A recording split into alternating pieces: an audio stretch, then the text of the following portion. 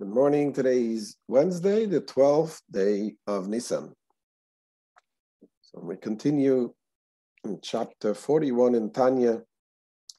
The Alter Rebbe explains in this chapter, as we said yesterday, this is the very basic, fundamental chapter. The idea what we need to meditate in beginning of the day and in general, before you do a mitzvah, about the greatness of Hashem.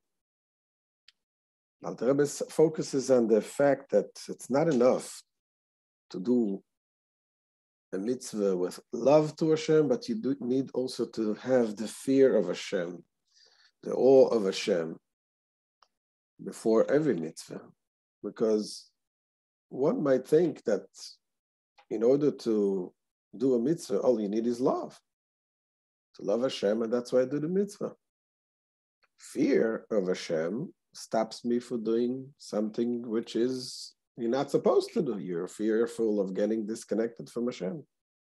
Here comes the Alter Rebbe and tells it that also on the regular basis, even when you're about to do something positive, it's not enough that you're doing it with love of Hashem, but you also have to have the fear of Hashem, recognizing the greatness of Hashem. And that the great God that encompasses the world and fills the world, he gave the fullest attention to each individual and says, I need you, I want you, that great Hashem. And this is when you're thinking about this great Hashem being there, right there with you and watching you and seeing how every mitzvah is done, that gives you a feeling of completely nullifying yourself to Hashem. The previous Rebbe once described a story with a soldier that was he was working by the king. He was serving the king, and later on he came home and he described to his friends, his family members, how his experience that he had.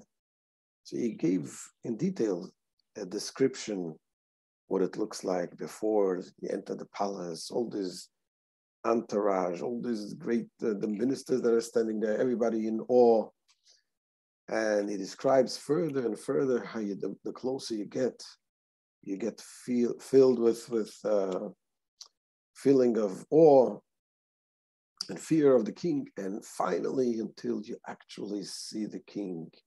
And at that moment, when he described how he was seeing the king, when he described it, he fainted. Because he relived that experience that he had, that the deep awe that he had, the deep fear of the king.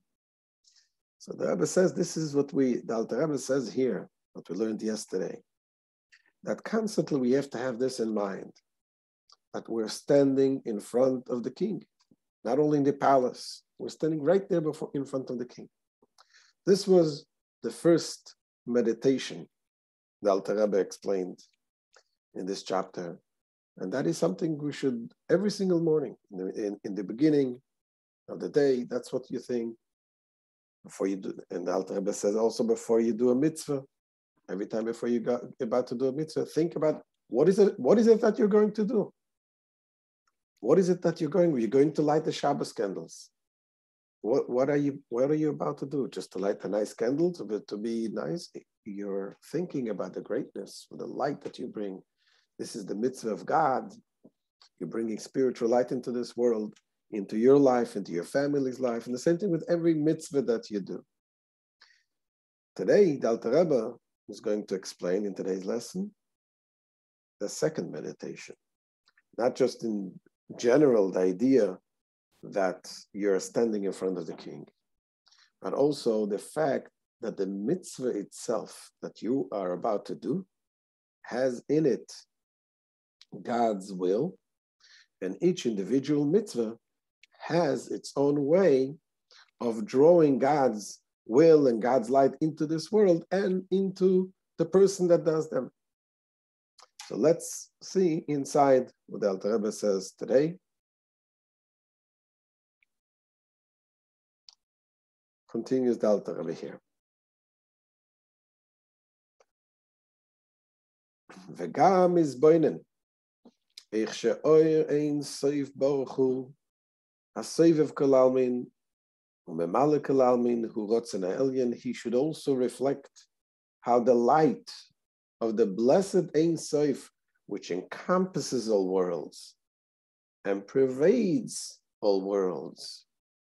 We explained that in length, what it means. Encompasses, meaning the light, the intense light, that which is too powerful for the world to receive in an inward way, in an internal way. Pervades the world is the way Hashem reduces his light to the point that the world will be able to receive it in an internal way,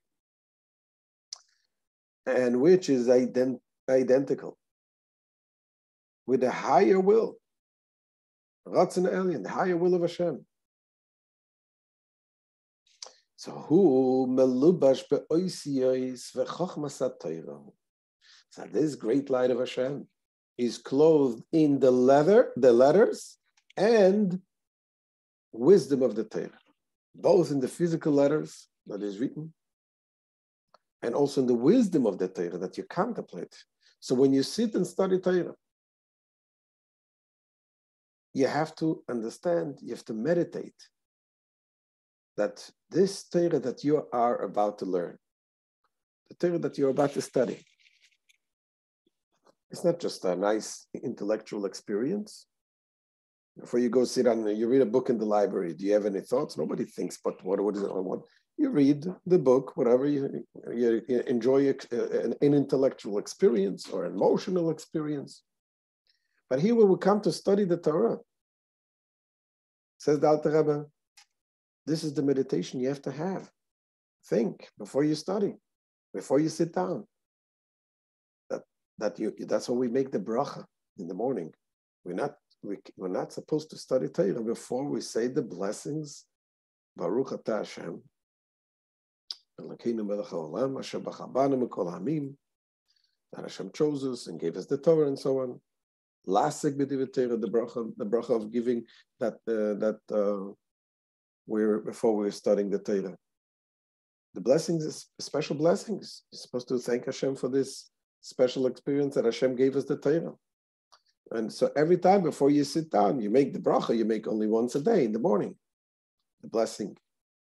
But before you sit down, every time, you're supposed to think, what is it the Torah that we're going to learn now? We're going to study right here, right now, what we're studying, the word the Tanya. Those are words of Hashem also.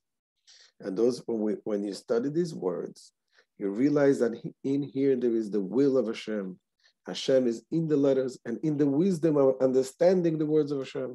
Those are godly spiritual things. And the same thing says the Alter Rebbe, continues the Alter Rebbe, is also when you do the mitzvahs. And the Alter Rebbe brings here the example of the tzitzis and the tefillin.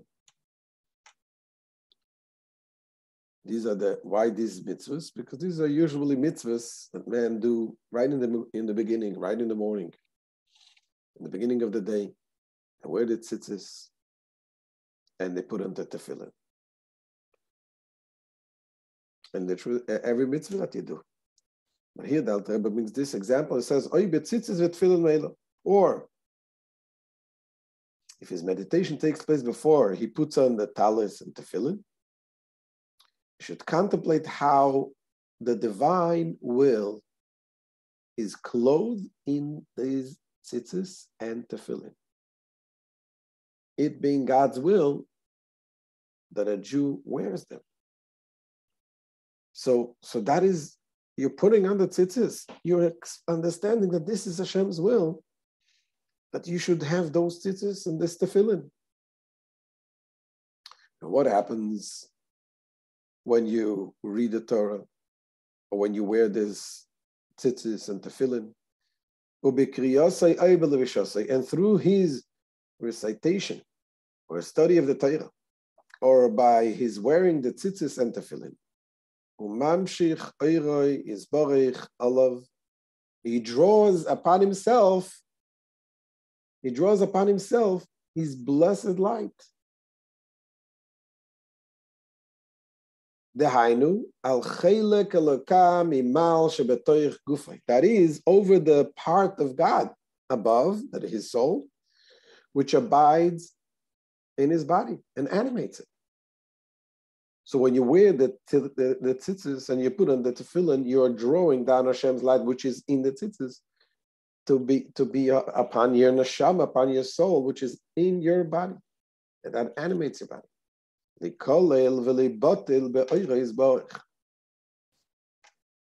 This it does with the intent that it may be absorbed and nullified in his blessed light.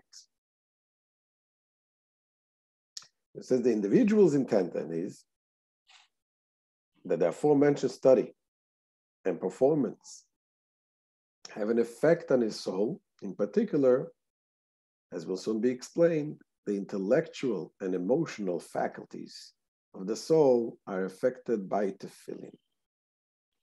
And here comes the Alter Rebbe to explain in details, a little more details about how this meditation is connected with the tefillin. So in the tefillin, this is what is interesting, the tefillin we have also in the Shulchan Aruch itself.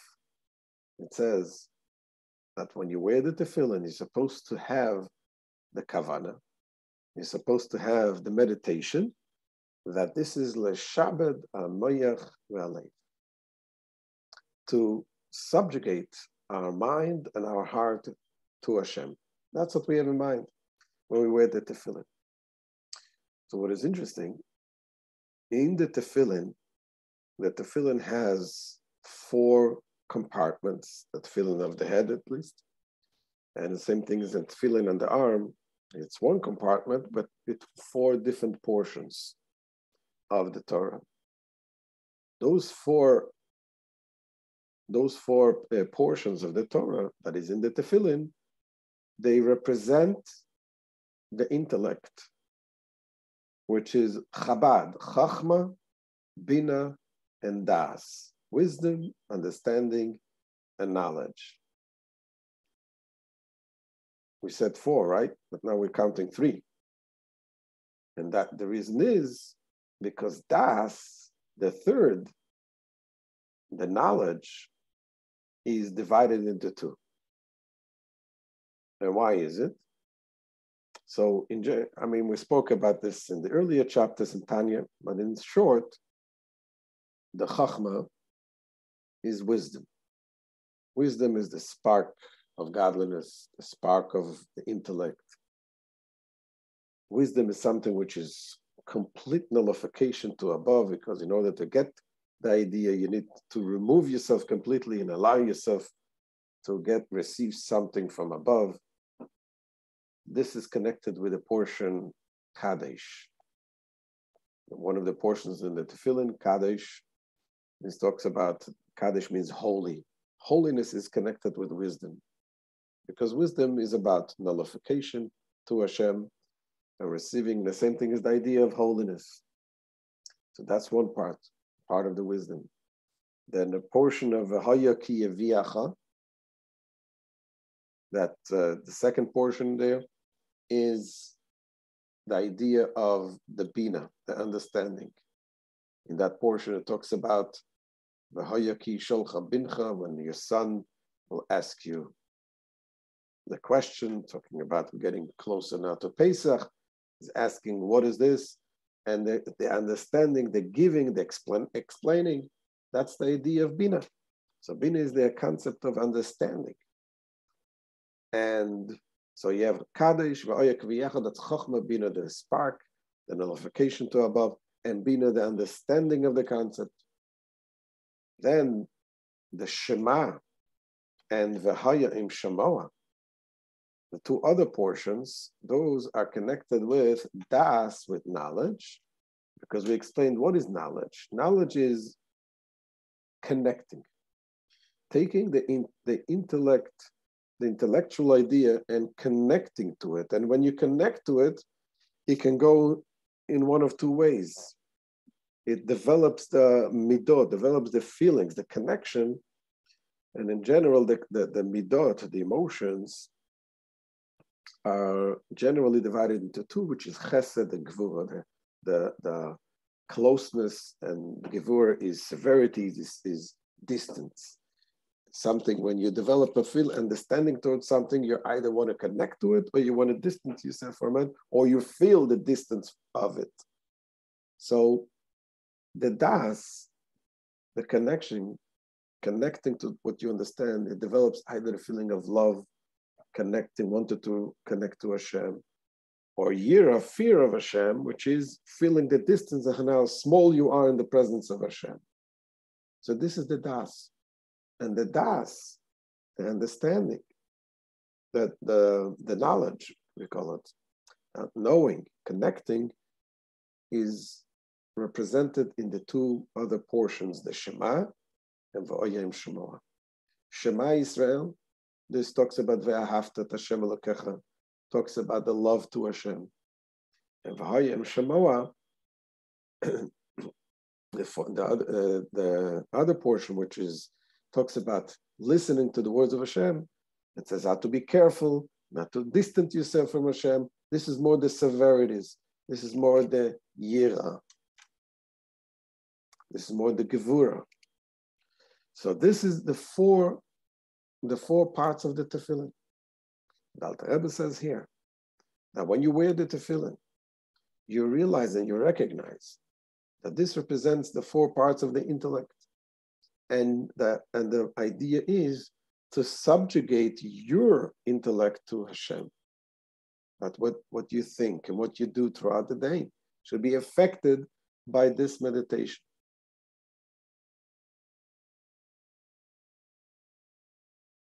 So,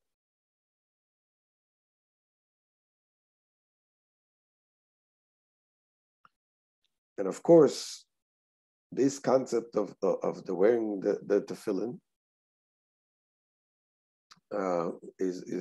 although it's a mitzvah that is for men, but this is not for today to explain that the women also, they have the spiritual connection that we get through the tefillin. Although we did find throughout history, it's not that there's certain women who did wear tefillin as well, but in general, the woman is more of is born in, has innately that spiritual connection with Hashem, and especially it is expressed through the mitzvahs that the women are connected with. But it's again, that's a subject for a separate subject for another day. So let's continue inside. Says the Alter Rebbe, v'derech prat b'tfilin libotel v'likolel b'chinas chachmasoi u'binosoi shebenafsho elekis. Specifically through tefillin, he should intend that the attributes of wisdom and understanding, which are in his divine soul, should be nullified and absorbed into the attributes of wisdom and understanding of the Blessed Ein Sof. It should be b'chinas chachmas u'binosoi shel Ein Sof Baruch Hu, hamelubashois derech prat v'parshios kadesh v'oyer kiviyacha. These being clothed in particular in the passages of Kadesh and v'oyer kiviyacha. Kadesh is the Chachma, V'oyer Kiviyacha is the Bina, and as we explained, the Shema, V'oyim Shemoah is the Das. The Hainu, so what is the meditation? What is this supposed to lead you to? Says the Alter Rebbe, Sheloi leishtamesh b'chachmasei u'binosei shebenafshoi bilti la'Hashem levadei. That is to say, that he should use the wisdom and understanding that are in his soul for God alone. Only in pursuit of Torah mitzvahs and for understanding godliness. Whatever you do throughout the day, even when you do mundane stuff, the mundane stuff are only done in a way that is helping you serving Hashem. Whether it's going to work, to be able to earn money, to be able to raise a family in a kosher Torah way, and so on. Also, libotel v'likolel b'chinas hadas shebenafshoi.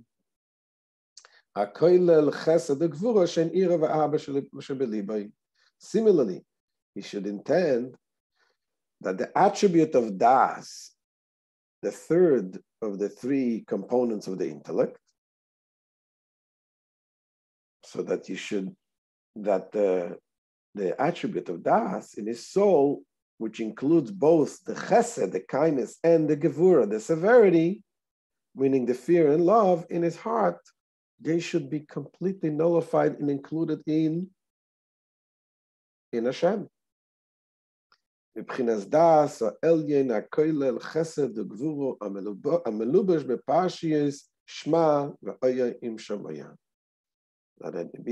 this should be nullified and absorbed into the attribute of the higher knowledge, the Das Elyon, which comprises kindness and severity, and which is clothed in the passage of Shema and V'ayim Shemaya, as we just explained. V'hainu.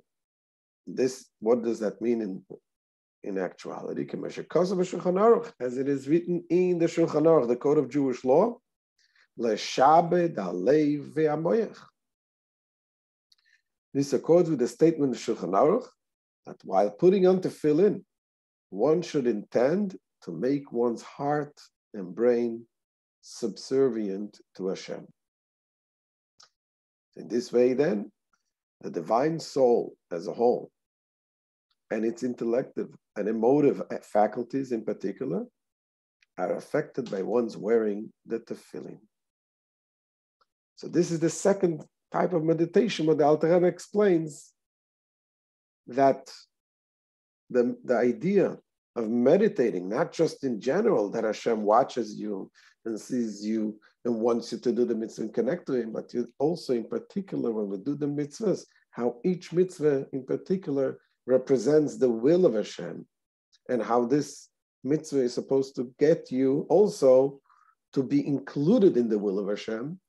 With each mitzvah, it has its unique way of giving this message, of transmitting especially the mitzvah that you do in the beginning of the day, the tefillin, the talus, to begin the day with completely subjugating yourself to Hashem, and therefore it should have an effect on the entire day, that whatever you do that day should be filled with that feeling of being one with Hashem and doing everything what we do for Hashem. So this is the end of today's shir. We shall continue tomorrow, B'ezrat Hashem. Any questions we can take now?